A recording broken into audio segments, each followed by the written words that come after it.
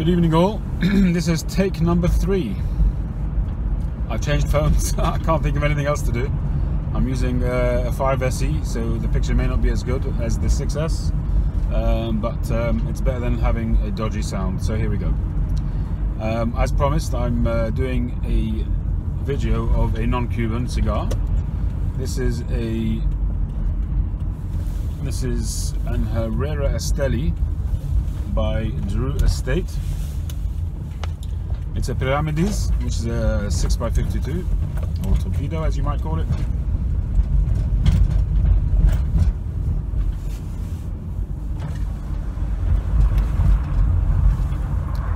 And I have to say that so far it's excellent. A really, really nice smoke. First of all, the construction is absolutely spot on. A perfect draw, nice little bit of resistance, just the right amount, enough so that you don't feel like you're pulling on fresh air. So really, really nice. Smoke output is excellent. It's an attractive looking cigar. It's not the oiliest of wrappers, but there is a little bit of a sheen on there.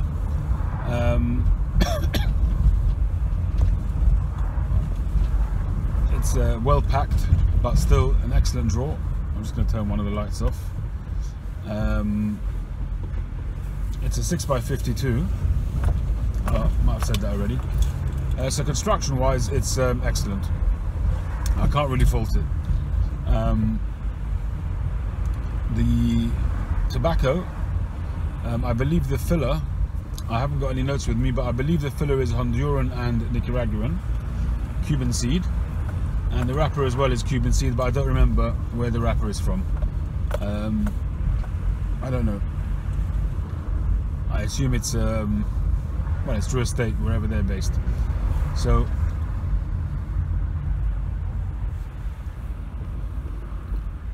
flavor-wise, it starts off very creamy, very nice, a little bit woodsy, a little bit like the aromas that you get in a forest, like a bit of pine and a little bit of wood, a little bit of must, a little bit of mulch that you get on the ground, that kind of thing. So it's a really nice, not quite floral, but sort of leaning towards that kind of vegetally kind of flavor. It's creamy, it's buttery, and it's a little bit of tang in there. Quite mild to start with, as you'd expect in the beginning of a cigar. So really, all round, very, very good. I'm certainly detecting the Cuban seed in that. It's definitely got a Cuban-esque start.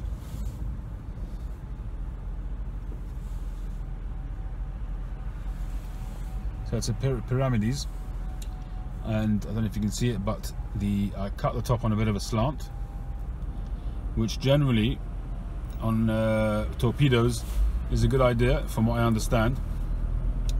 And I assume that's because if you were to cut a pyramid straight off, you lop off the top, then you're only getting exposed to as much tobacco as you cut off, whereas on an angle you're getting more. And because it's tapered, rather than cutting lower down, you can cut from higher up, but just cut it at an angle and you will get as much exposure to tobacco as if you would if you were cutting it lower down.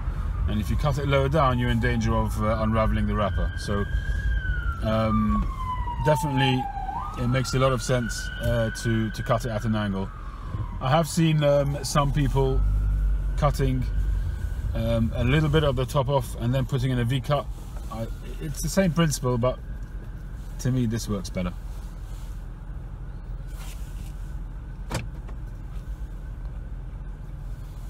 Nice ash, stacking nicely, very nice. This doesn't have your typical non-Cuban New World kind of flavor profile. This is very, very smooth, very creamy. Very impressed so far. We'll catch you a bit later on.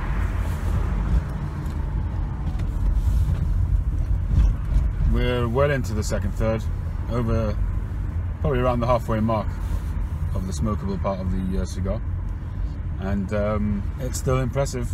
I would say that the front-running flavor is that vegetally type of flavor. There's some sweetness in there. There's a little bit of coffee, bit of tang still, but it's really very tasty.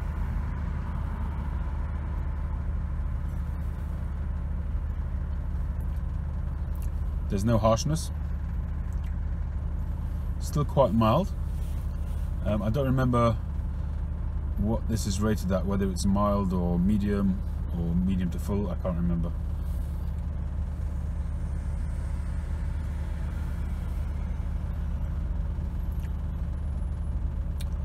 Construction remains excellent. Good smoke output. The draw's still perfect. Burn line is okay. It's nothing fantastic, but who cares about the burn line? As long as it's not a disastrous burn line, which is impeding the smoke. Otherwise, I don't put too much focus on that.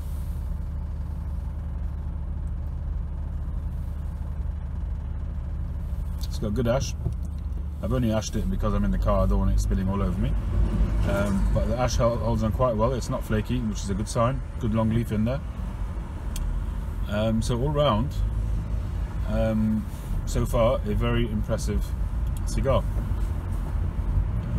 The only difference I would say perhaps between this and a Cuban cigar is perhaps the evolution of the cigar. Perhaps the Cuban cigar has more of an evolution, but this one has been good from the off, so perhaps, you know, that's an advantage in this particular case because you've got more of a good thing all the way through. It really depends on what your mood is like, whether you want to have that three-stage experience or whether you're just happy motoring along, enjoying a good flavour in a cigar. There's a little bit of a hint of tea, perhaps. When I talk about that vegetable flavour, that's perhaps a better way of describing it, like a very mild tea. I'm getting a little bit of almond paste in there as well.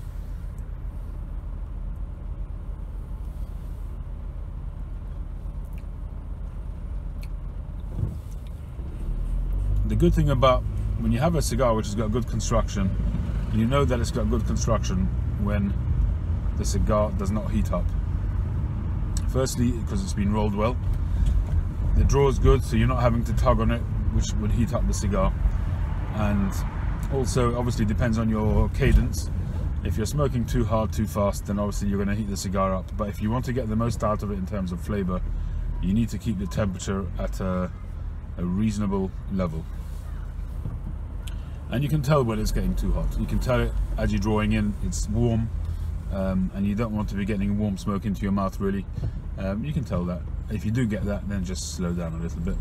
Perhaps leave it for 2 or 3 minutes initially, just to let it cool down, and then when you draw, just only draw once every minute or so, something like that. Don't just keep chugging at it, because that will just destroy the flavors.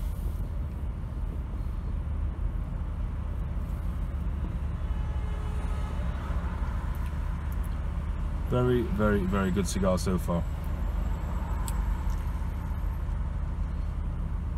Very impressive. To be emotional. It's the last point. If you want to join in, I'm not sure whether we want to consider crime. Hi everybody, hope everybody's well. I've just finished a job this evening.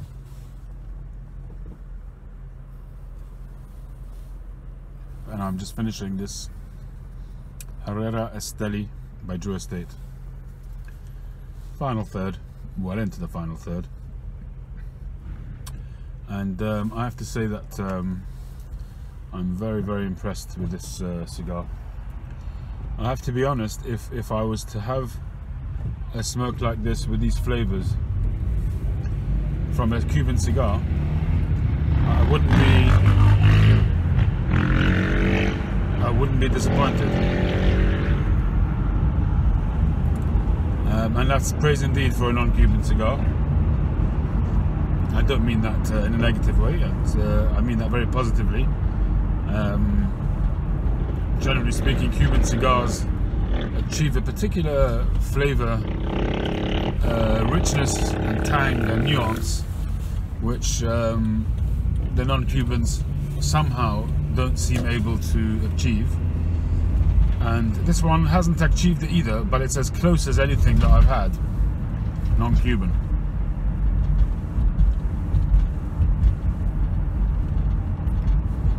Plus it has the advantage of being non-Cuban in respect of construction. Cuban cigars can't get anywhere near non-Cubans in terms of consistency. yes, you can get some cigars which are fantastically constructed from Cuba. To give you some examples, the Trinidad Topaz, the Cohiba Robustos Supremos. You do find that the more expensive cigars, they do take more care in Cuba. I guess, you know, if people were paying 40, 50, 60, £100 for a cigar and they weren't able to smoke it, there'd soon be some serious repercussions for sales of Cuban cigars. So the really high-end sort of cigars in Cuba tend to be better constructed. The lower end you get, I think less care is taken personally. I don't know if, you know, obviously not intentionally, but it's just a fact of life. And so overall, in terms of consistency though, in terms of universal consistency, Cuban cigars don't get anywhere near non-Cuban cigars in terms of construction. And even now, where Havana has definitely improved on the construction and the consistency and reliability of their cigars, they still, in my view anyway, and in my experience, they're still nowhere near as good as the non-Cubans. Anyway, coming back to this cigar.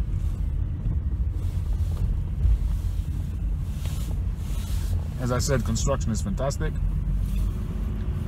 The flavors have been very good throughout. Pros and cons, you know, you've got, as I said, you don't have the evolution of a cigar, of a Cuban cigar.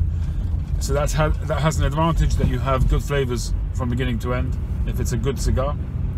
Disadvantage, it gets a bit monotonous, and that's certainly been the case with this cigar, but not to an extent to where it's put me off. I'm, you know, really so impressed with this. It's got good flavors, there's no harshness about it. Unfortunately, I have no idea how old this cigar is. Where did I buy this from? I bought this from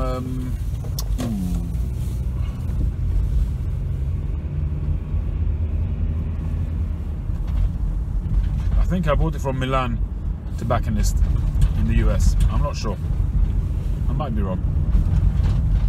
I might be wrong. I definitely bought some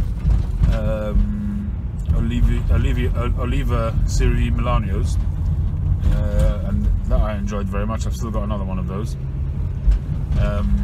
I do actually want to pick up some Serie V Bellicoso, which has made number 3 in the Cigar Aficionado list. And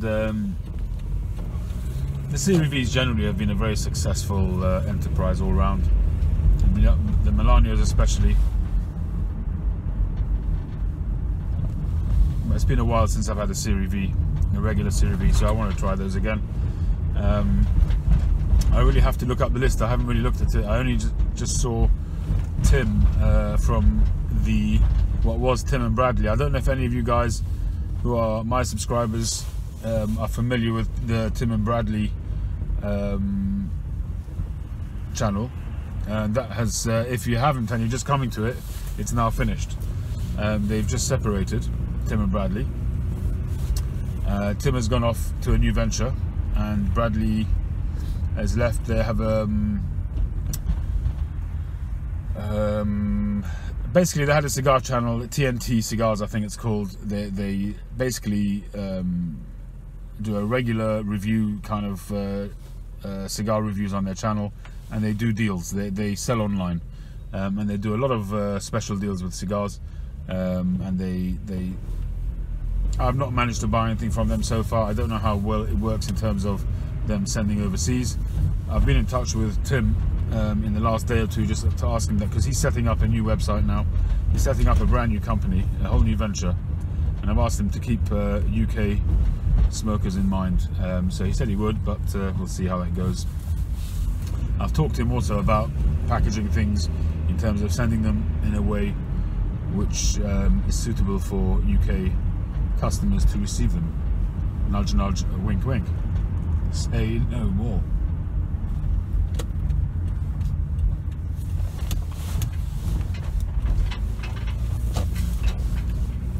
So that might be something worth looking at in the future. If anything does come of it, I will talk about it on the channel. But if you want to watch some entertaining guys talking about cigars, search Tim and Bradley. They're phenomenal. They're just so entertaining. They've also got a girl who works there in the warehouse. I've forgotten her name now, but she's also fantastic. They had this chemistry between them, which was just amazing. And they're just a fantastic on-screen presence.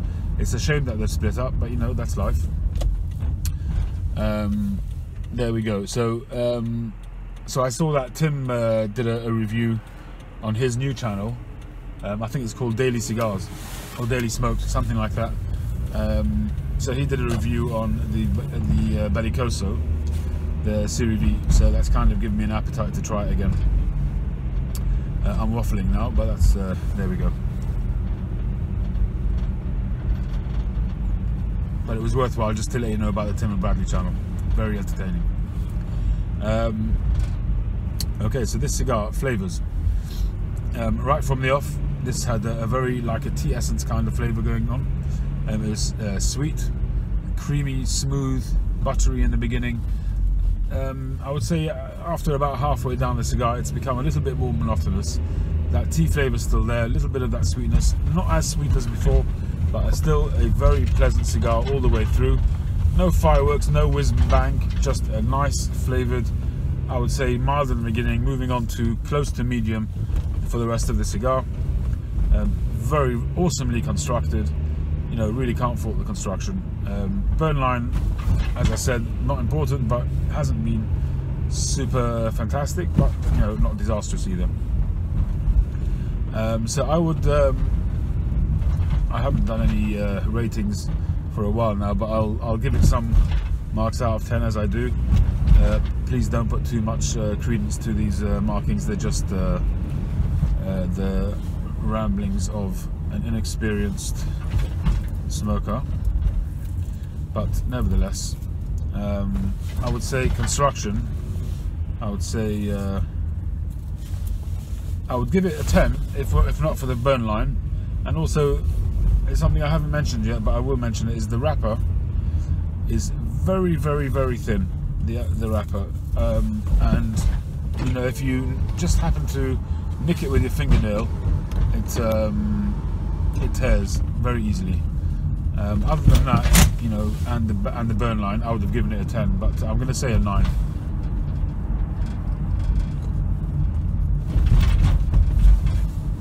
But in terms of the mechanical construction, I would give it a 10. In terms of the smokability part of the construction, I would give it a 10. If I was splitting up the construction, I would say 10 for the smokability of the construction and 9 for the aesthetics of the construction. In terms of flavor, I'd give it 7.5 to an 8. It's very, very nice, very easy going. But you know, no fireworks, nothing amazing and spectacular, but just a lovely, easy-going cigar that you could smoke anytime. You could happily smoke this in the morning as well, with your coffee. And so I would say a 7.5 to an 8 on the flavor. In terms of strength, I would say, as I said, starts off as a mild cigar, moves over to somewhere between mild and medium, no more than that. So an overall mark, I'd give this, I'd say an 8 to an 8.5 out of 10, maybe even pushing on to 9 in terms of non-Cuban cigars. A very, very, very nice cigar, and I would definitely recommend it. I don't remember the price, but I would say that if it's anywhere around the $7 or $8 mark or less, it's a bargain.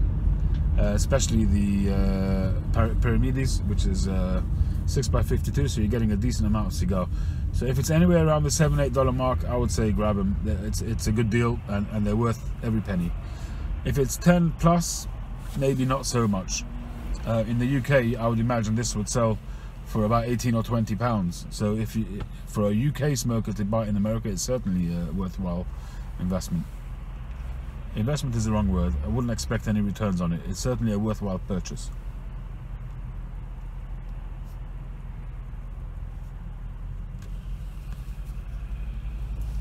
Somehow or other, the non-Cubans don't tend to accumulate value like the Cubans. Not most of them, anyway. Anyway, so that's been the Herrera Esteli from Drew Estate. Very, very nice cigar. I recommend it. Catch you on the next one.